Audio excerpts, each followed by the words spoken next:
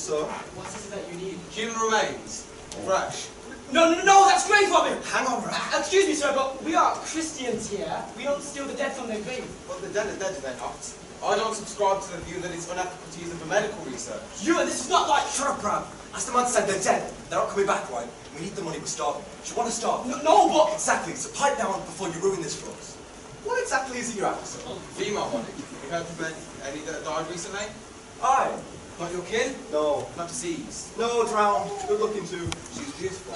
Aye, very beautiful. She needs to be beautiful. Oh, she was. Ram liked her. No, I didn't.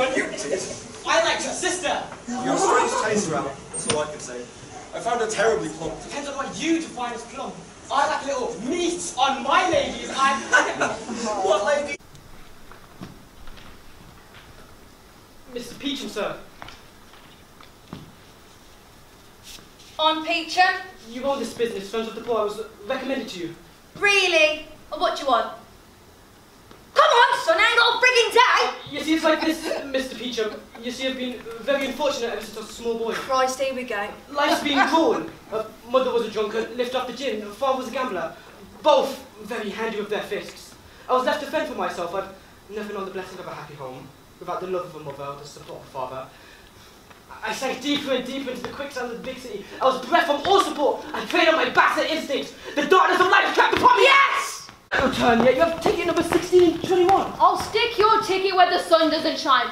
I don't need a ticket. I'm his wife. Yeah, you and half of Birmingham. Be very careful what you say, unless you're having to spread your nose across your face. Get out, you idiot! I really don't need the stress. It's not good for my nerves. Ollie. Yeah, and he's taking me on a mountain trip because he loves me so much. And yeah, that's like my week or whatever. Seth, darling, well, you're making my job a little difficult. Is there anything bothering you that we could perhaps discuss, seeing how much your father's paying me? It could be anything. Oh my gosh, Doctor, you're so nice. Like, I was just about to say the newer cost. Basically, the new girl is a part-time Okay, that's more than enough. What I mean to accomplish with these sessions is to create a safe and inviting place for you to talk about your issues.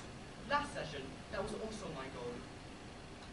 However, it seems this newer gossip is more important than your ability to take these sessions seriously and me. Oh, come on. Oh, calm down. It's maybe not as bad as it sounds. What do you mean? Say Gonta weighs 150 pounds. What? And let's say there are 10,000 hairs on McClunto's head. Well, I mean, there's probably more, but for now, let's say 10,000. Okay. That's less than a quarter of an ounce per hair.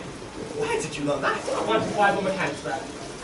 See, it's not so bad. Oh, but it is. It's like a fairy tale gone wrong. Whenever I think of my poor little baby princess, it's no good. I'm going to have one of my times, boys. Go on. Yes, boys. I'm going. I'm going.